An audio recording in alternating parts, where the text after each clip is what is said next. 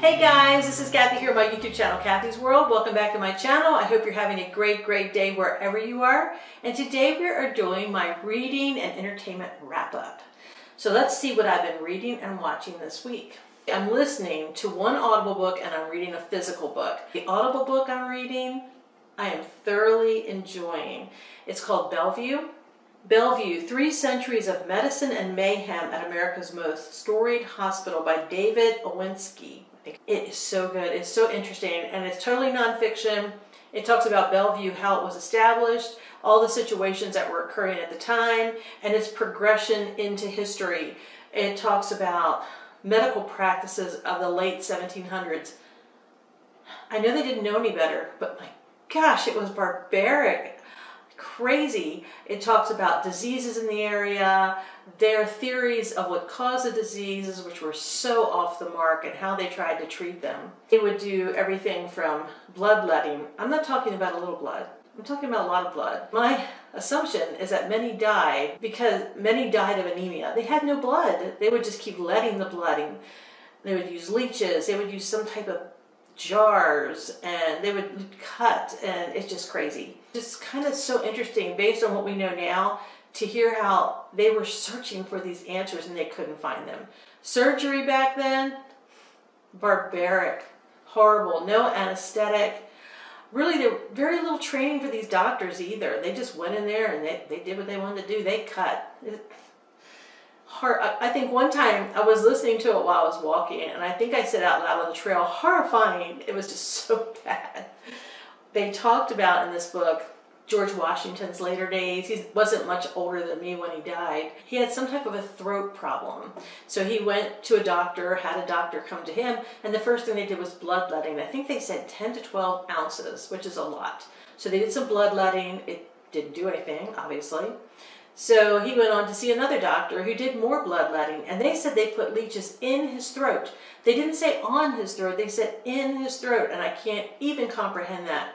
They had a very strong medication that would make you just have horrible diarrhea and horrible vomiting, and the poor man, they did that to him as well. They were just, it was torture. So finally at the end he said, just let me go in peace, basically. And he died soon after. So he probably would have lived if he hadn't gone to the doctor. I don't know.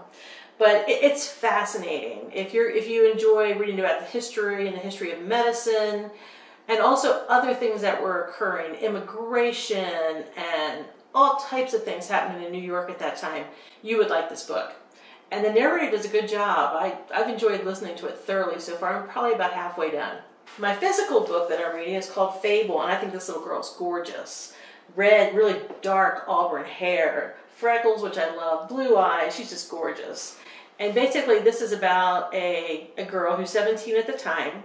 She was raised with her mother and father, who were kind of like pirates. They were on a boat, a ship, I guess I should say.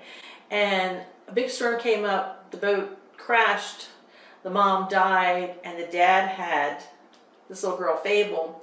And he abandoned her. He took her to an island that lacked food.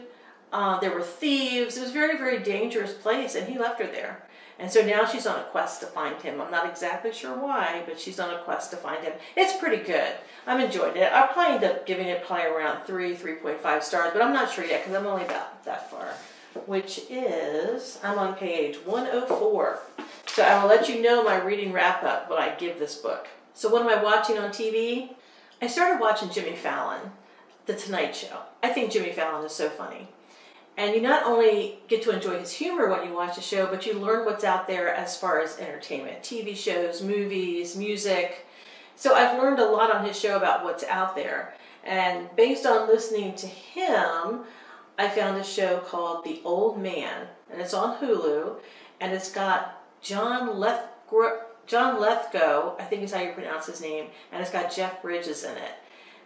It's pretty intense. It's on Hulu, like I said, and you got these two men, I'm going to say their first names, Jeff and John, who are older now, older men, and their past is coming back to haunt them. They were both in some type of, either the FBI or the CIA or some type of military thing. They're not together now. Jeff Bridges had gone off in seclusion, hiding from whatever he had done in his past. And this guy knows about him, but they're not in contact until one day someone discovers where he is. And then it all begins from there. It's kind of intense. He does have, as you can see in the picture, this is not a picture from the show, but he does have he has 2 Rottweilers. They're good to have around if you're in danger. That's all I have to say. So I don't know if I'm going to enjoy it or not, but I enjoyed the first episode, and I've now gotten into the second one just a little bit. And so I'm going to continue on with it for a while and see what happens. I love Master Chef. Master Chef, you have these chefs vying to be the best chefs ever. They're being judged. Somebody's always eliminated at each show, and they're being judged by Gordon Ramsay, this guy named Joe. I call him Chef Joe.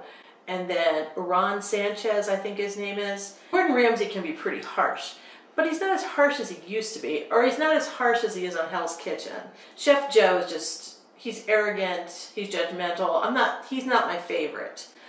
Ron Sanchez is a sweetie. I mean, he'll tell you what's right and what's wrong, which is what you want, but he's not out to crush you, like I feel like Chef Joe is. So that's a good show. I enjoy that. The other show I'm watching is America's Got Talent. I ask myself sometimes why I watch it, but then I see a video like I saw the other week, and I know why I watch it. It's a young man. He is a saxophone player, and he gets up there, and he said he was bullied. He talks about being bullied and about how his situation is not the best. He can't practice, and you can tell he's nervous. He starts playing, brings down the house. He's so good. You'll have to watch the video. That's all I have to say. It will make you cry. And Terry, the guy, one of the hosts, Terry, I love Terry.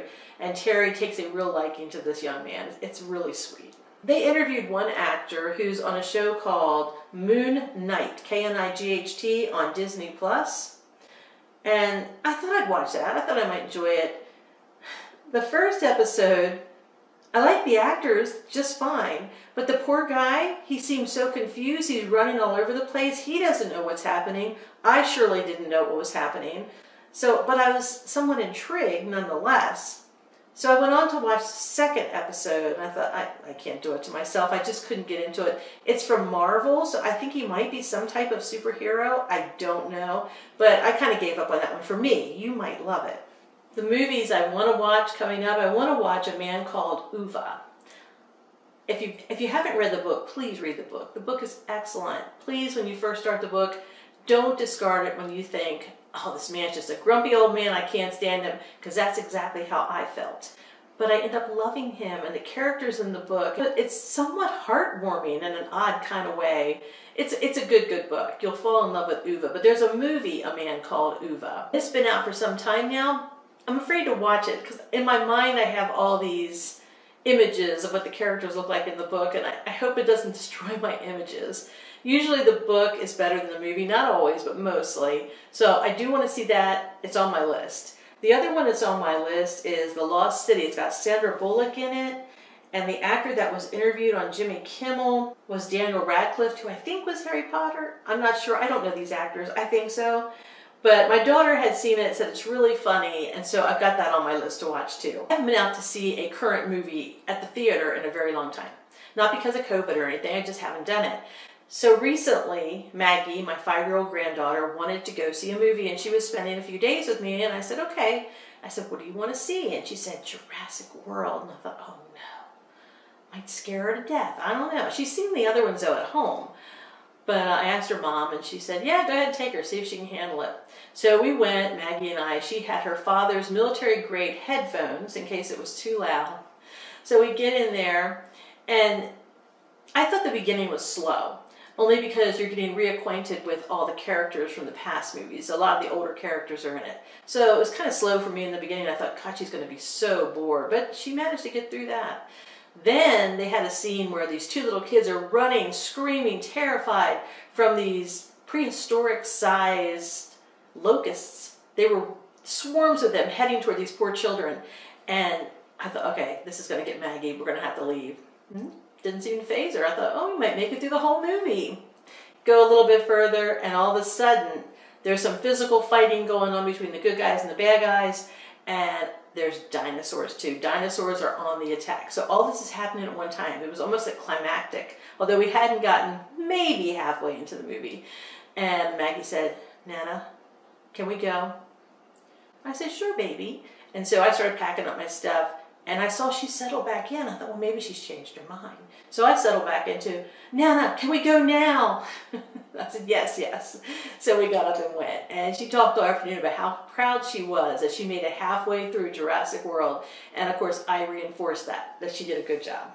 So that is it for my reading and entertainment wrap-up. I'd love to know what you're watching. Have you seen Jurassic World Dominion? What do you think? Because I only saw half of it. I may have to go back and see the rest.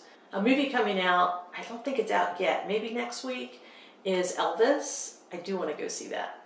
Stephanie, Erica, and Josh went to see Top Gun. They loved it. Everybody I've talked to has loved that one. I'm not really a Tom Cruise fan, but I can get past him and watch the movie. So, all right, guys, that is it for my entertainment wrap-up. I'd love to know what you're watching and reading. Put it in the description box for me, and I will see you next time. Bye-bye.